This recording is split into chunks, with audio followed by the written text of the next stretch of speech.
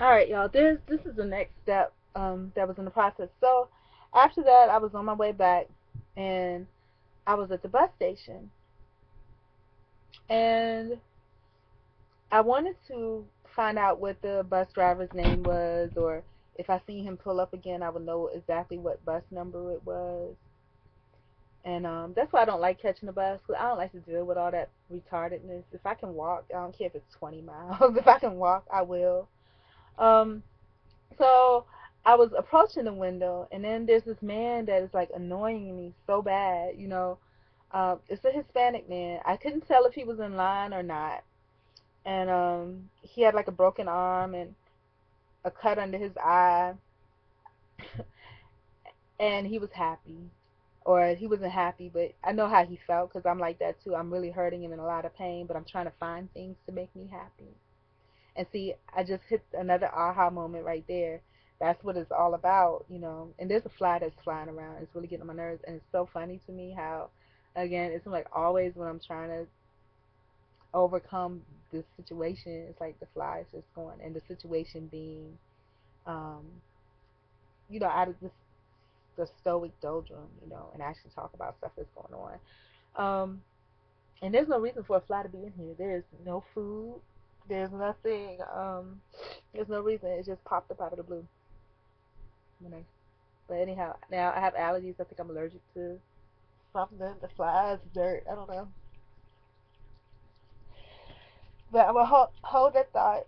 I'm gonna try to hold it too until I finish rubbing my nose from the allergies. Okay. So, I need to keep tissue close by too. So, the guy was really annoying me.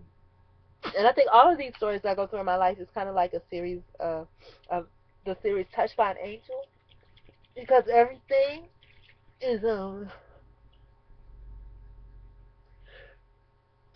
everything has a purpose, and sometimes I don't see it initially or understand it initially because I'm frustrated by it, but in hindsight I see it. Like the interaction with the man on the bus, the fact that my interviews didn't make it, and I really needed them.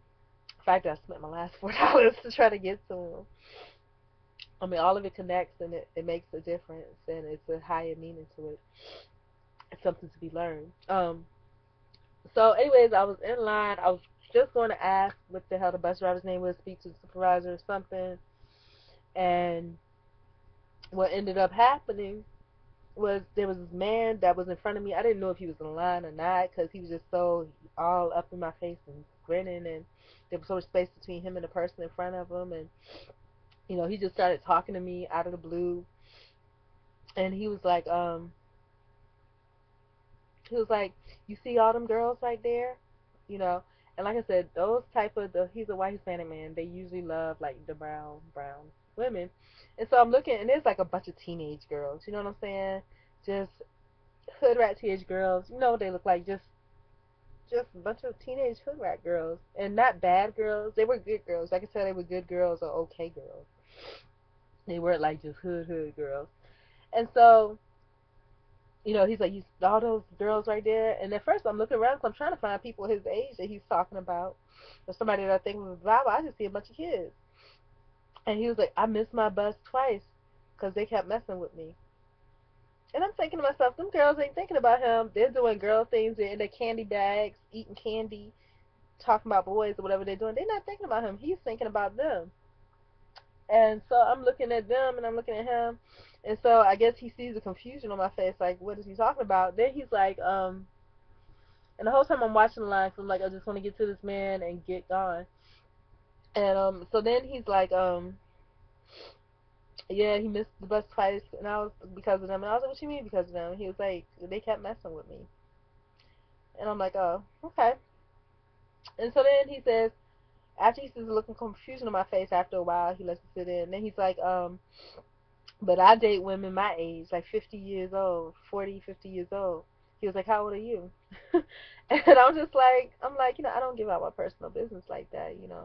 And then he went on about the girls, and then he was just like, I only date women my age. How old are you?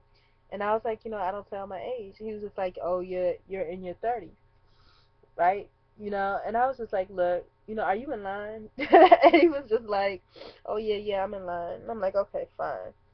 So he continues to keep, saying, oh, you're beautiful, this, that, and the other, blah, blah, blah. And I'm not listening to him. And he says after, and see, this is how it all connects. The guy wasn't listening to me, but I'm not listening to this guy. So he says to me, he said something, and he asked me something. I forgot what he asked me. Because I wasn't paying attention. You could see I wasn't paying attention. So I just told him. I said, look, I don't know because I'm not listening to you. I'm not listening. And I told him I'm not listening. And that's how I felt. Like, if you're not, be honest. Just tell him I'm not listening. I'm not gonna listen. That's it. And my mind was not there. I was like, I'm not listening. And he was like, oh, okay. But he still kept going. And I was so happy when he got up to the window. I said, when he gets to the window, I hope he takes care of his business at the window and not keep talking to me, because I'm trying to get up out of here. I'm trying to get up out of here. This is not where I want to be. And also, he had some flip flops in his hands. So I think he just got out of jail or something. So he had the jailhouse flip flops. And so, even though I knew he was going through all that, it's like I was so focused on me. So I get to the window, and the guy, I can't even talk to the man at the window because the guy is just like all over my shoulder. He was like, oh, I'm sorry, I didn't mean to bother you. I was just like, no, it's not a problem. Don't worry about it. And I'm thinking he's going to go. But no. As soon as I start talking to the man, he's talking all over me. Such you just because you're so beautiful. That's why you're so. And I was just like, look, and I just told him that he was not bothering me. But now I'm in the middle of a sentence trying to take care of my business with this man, and he's just like, oh, because you're so beautiful. That's why you're so. And I was like, look, I need to talk to him right now. I'm trying to talk to him. I have something I have to speak to about him. And so I asked the guy to speak to the supervisor, and he was just like, oh, I told him what I wanted to, and he's like, oh, I'm not, they're not going to give you his name, and, and so I asked the supervisor, he was like, it'll be better just to call customer service. So basically, the guy's telling me that basically I probably get more headache trying to report it than actually anything else. So I'm like, okay, I'll just send them an email. So I leave. As I'm leaving, I see the bus that I think I need. I walk over to the bus. That same guy is like yelling, "You're so beautiful, yes!" And I'm like running, running, running, trying to get on the bus. And the bus driver, I guess he knew me because, like I said, I think he knew me. He knew me through the homeless things too, like me carrying my little push cart, and so I used to catch that bus. And and I think he respected the fact that I did it silently and I did what I had to do, and so he saw that I was trying to run like away. I didn't feel couldn't take no more from that man, so he actually closed his window on him. Perfect. So that's the second story.